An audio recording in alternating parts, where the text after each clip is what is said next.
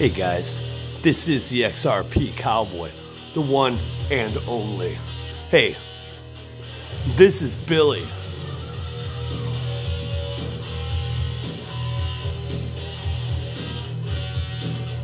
And this is Rat, Wanted Man.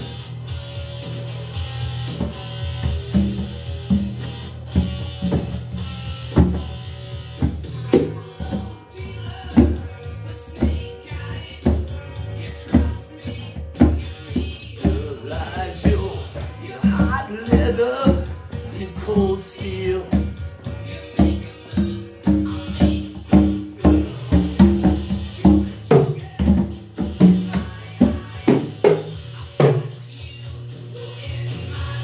Why I'm liquidating my positions?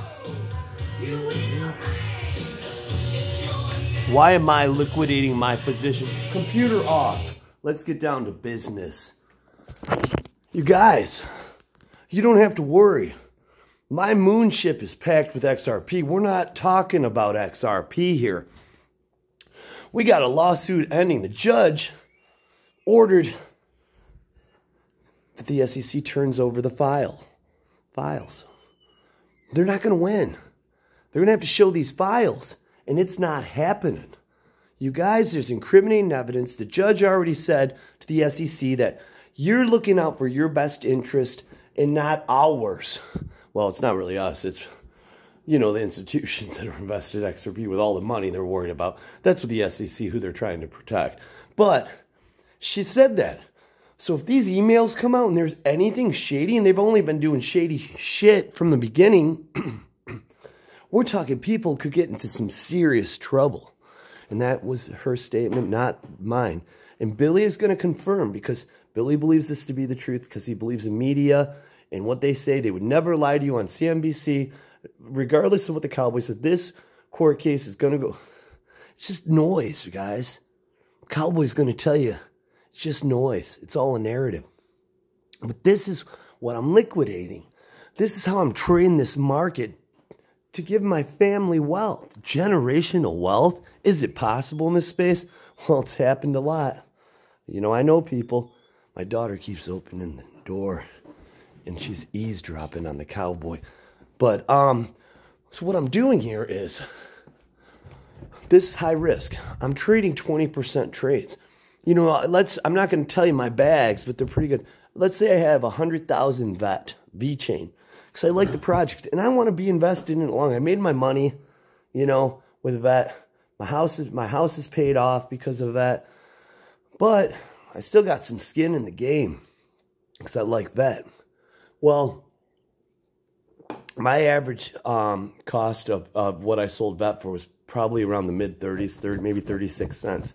You say, why did it go that high? Because I didn't see it on the charts. Well, it's because I traded it. And it, you know, every couple pennies that I sold it and then bought back, you know, it turned into that. Traded a few times, you know. But this is the point. What's the point, Cowboy? I'll get to it. You got to pay the cost to listen to the boss, Billy. What a dumb fucking laugh, Cowboy. Hey, there's no swearing on this channel. Trying to get better so the algorithms pick it up. Please like and subscribe. We'll get into this. What I'm doing is I'm trading at 20%. First time I did it was like 16% on my VET. You know, I saw that we were in a trading range with Bitcoin, so I applied that to VET, and I looked at the highs, the lows for the week. And I said, okay, I'm going to sell it if it hits the high, and it did. It was like 2.5 cents or something. But what's important is, you know, the idea came because I wanted to sell my VET, because what I had owned, you know, I sold a bunch, but I still owned a lot, and I bought it at 1/8 of a cent. So I had huge gains when it was, you know, up in the 20s, and I sold some. So I'm like, I got to offset that a little. So what happened was, when it dropped, I decided to sell it, you know, because I did sell some, and I sold it all and bought it back a couple times. So I have a high cost of VET, you know, above 15 cents. So when it, you know, I was like, I got to sell some at 2 cents so I get the tax write-off. So ultimately what happened, if you need more information about that, just leave in the comments. you know, I decided to sell it, but I'm like, how can I make money selling it? So I decided to trade the whole bag that I have. So let's call it 100,000. I sold it at 25. I bought it back 20% less, which gave me, you know, 116,000, you know, because I pulled the trigger a little early. But the last time I did it at 20%. So now I'm working on the third time, but so I've already accumulated a lot. But let's just say I've and it's more than this, but let's just say now I'm at 12 instead of 100,000, 120,000. If I can do this 3 or 4 more times, my bag's doubled. But this is a project I believe in and I'm going to own forever. But it's like a shit coin to me. You know, I've never traded, everything I've ever owned I traded because I'm greedy. Except XRP. So XRP is not a part of the equation. But ultimately, you know, it only takes 5 trades at 20% with this volatility. But what I'm doing is I've bought all these altcoins. I have an equal amount of money with the account value at the current day in shitcoins, anything that is an XRP, and I own some Bitcoin too. I have 50% of XRP, the value, account value, versus 50% of the other stuff. So I always bought the other stuff to buy XRP. You know, I said I'll make some money trading this stuff and then throw in XRP, but I never have thrown it into XRP. And it has kind of been a blessing because I held on a V-chain a lot longer than I would have otherwise. But I'm not saying it won't go up, just saying I would have probably sold it, you know, if I had a plan to put in XRP after 1x or 2x or 3x. But instead I got like, I don't know, what's it, 18,000% or something on it. I don't know what the math is. I haven't done it, but it's a good thing. But here's the thing, guys. I want to, and girls, I got some ladies watching the cowboy, you know. That's why I do this. I'm just fucking messing around. But here's the thing. And when I say ladies, it's when I force my wife and kids to watch my videos, the parts that are like not vulgar.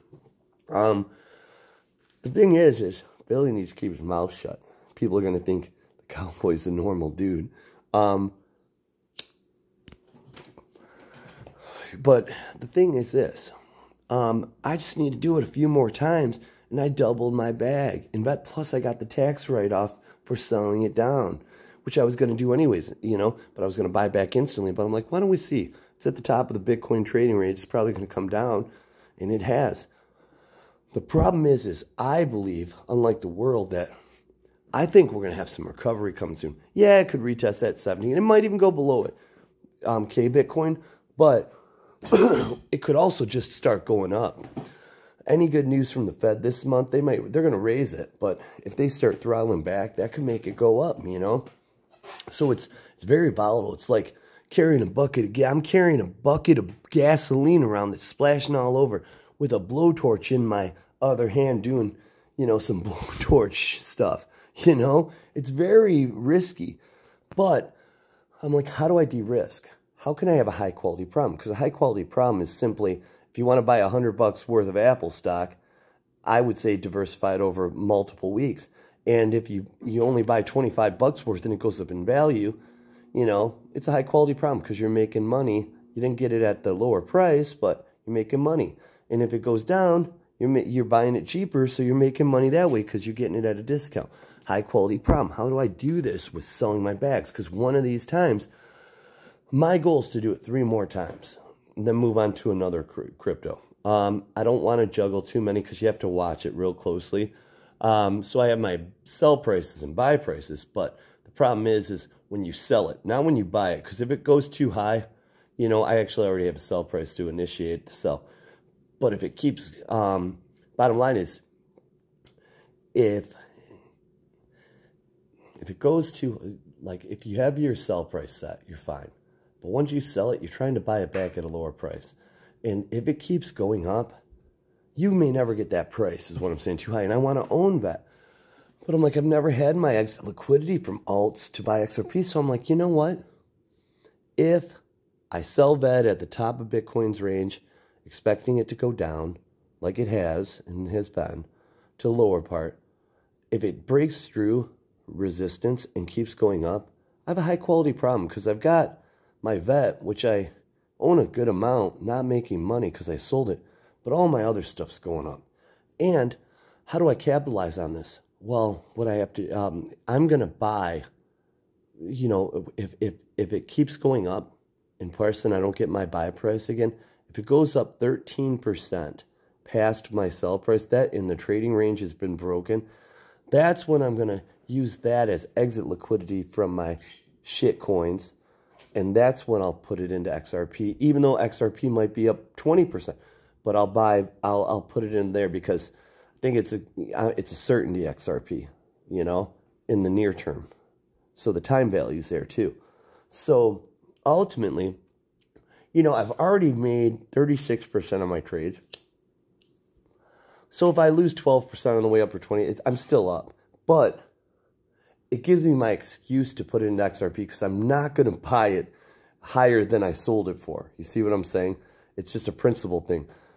And I have so many XRPs, it's not going to affect my average cost. It'll be fractional. It won't change really the price at all. Just you know, maybe tenths of a cent, a tenth of a cent or something, right?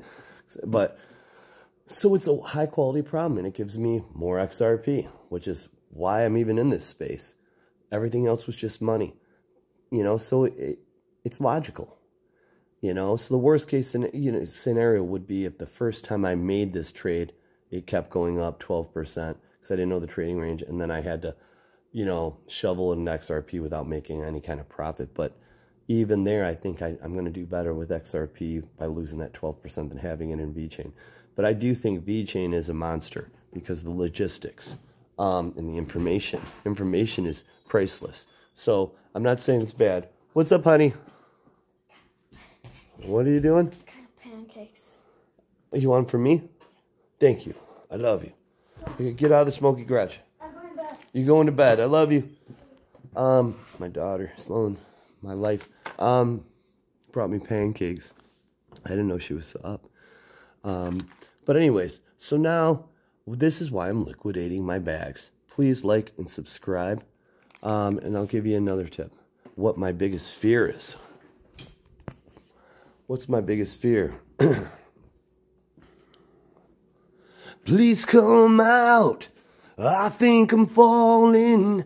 You're the only one I think is safe. Seems I found the road to nowhere, and I'm trying to escape. Is with all this judge stuff, what if the SEC doesn't settle and they just drop the case? The problem is that would be my biggest fear with XRP because they don't have their clarity. That's the most important thing to them. And that's why all these big institutions and banks didn't implement, you know, their technology and the native token XRP, referencing Ripple, before that. And they still could sue again. So it puts us all the way back like 2 years behind, right? That's my biggest fear, and it could happen. That would be an evil thing for the SEC to do, but it's possible. So that's my big concern with that. That's why I hedge myself with garbage coins, or good coins, but comparatively speaking, to make money. So that's my biggest fear. I guess really that's it, you know. But my point is this: if you play this game, you got to be watching because the price moves fast. And if you sell at the top of the range and it keeps going, you might not be able to buy it back at, you know, 16, 20% higher, you know, XRP with your money you made from your vet. It might move that fast. So it is risky, but call it taking some profits, you know, and not that you get them in your pocket because I'm buying XRP with it, even if it's up 30, 40% at that point, because that was the purpose of selling, to buy if you got liquidated, which would be liquidated because not in the traditional term, but from purchasing, you had no money to purchase VeChain anymore or whatever token you have because it went up in value, and that's not an option. So you're liquidated, and you took profits, and you got to put somewhere. I'm putting it in certainty. XRP. Unless they drop the case. Price will still go up, but they drop the case. Watch that price and sell fast. Once it, you know, probably, you know, a lot of retail people that aren't informed, they'll think that's the same as winning. So the price could go up to all-time highs, but I'm telling you, I will be selling above $3, you know, and then knowing it's going to come back down to these levels. Remember that. Keep that in your heart. If it goes more higher than that, whatever. You de-risked. It's a high-quality problem. You made a bunch of money. You didn't make as much as you could, but it will drop back to these levels under $1 if the case is dropped. Just looking out. My dreamers, my roadies, like, subscribe.